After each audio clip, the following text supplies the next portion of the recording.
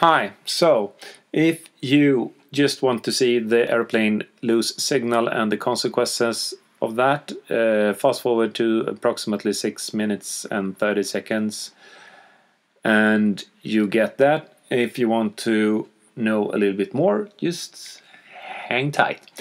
So, me and my father was out trying to fly some FPV, but my goggles fogged up, so we just thought it was a nice evening and we just should turn on the camera and fly some.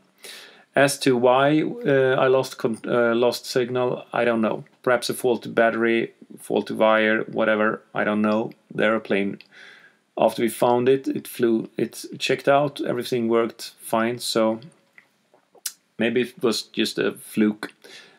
And yeah, some more perhaps interesting information from the lost signal to landing. It flew approximately 1 kilometer, 1,000 meters. As to what height it was on, I don't know. It's very hard to approximate the height from a small digital camera if you're not in the air yourself.